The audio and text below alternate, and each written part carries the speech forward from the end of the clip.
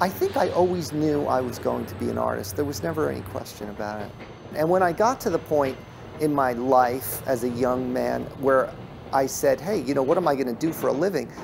I had never considered doing anything but being an artist, although I didn't know how that worked. But then I got the standard lack of support, which has been said to people from time immemorial, how are you going to make a living as an artist? The crowd's a little bit subdued, I think, because they're not drinking enough, and Kevin is scaring them all with big lights and he's a big guy. He's a big guy with a big light.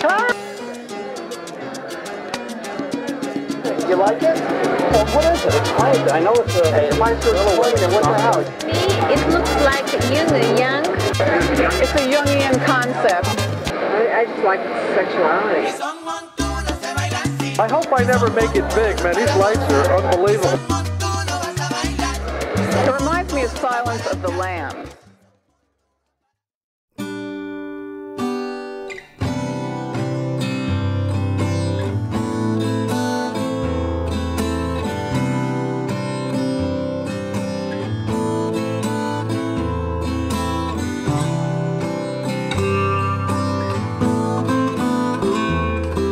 Okay, if I look in the dumpster for a couple pieces of scrap?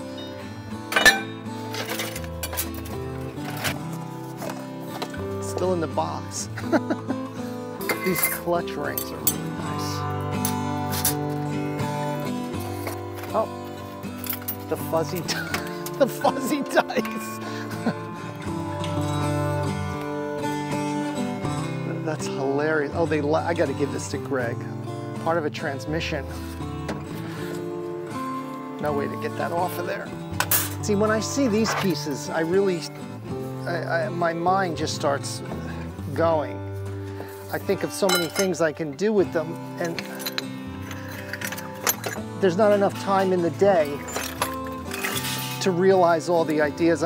Somebody said to me once, are you ever worried about running out of ideas? I said, are you kidding? I have too many ideas. I don't have enough time to realize all the ideas. I mean, I'd be at the studio from morning till night. I found a lot of things today in the garbage, beautiful stuff that it inspires me. You know, I try to dig through the remnants of society. Like if I went and bought the stuff, it wouldn't be the same. But like when you find it, it's imbued with this, like, you know, this energy.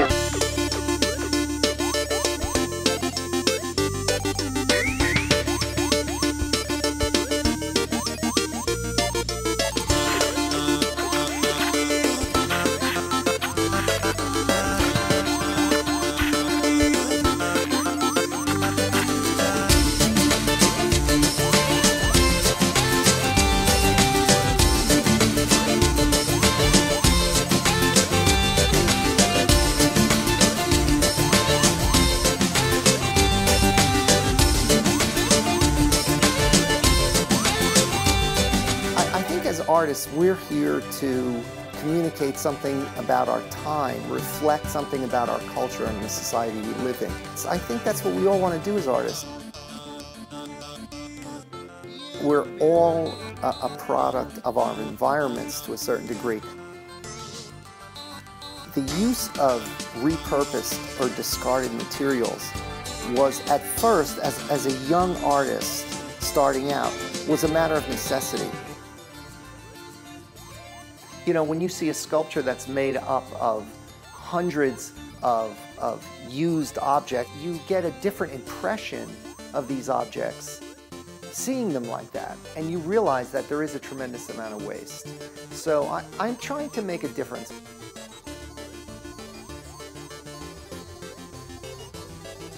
The art world is changing rapidly. The mediums are changing. You know, the way that artists can reach their audience is changing. So it's a fluid dynamic, and you know, I don't want to be rigid in the old ways and say, oh, you know, oil painting or bronze casting or, you know, selling through XYZ gallery is the way a real artist operates. No, you know, we're inventing it as we go along.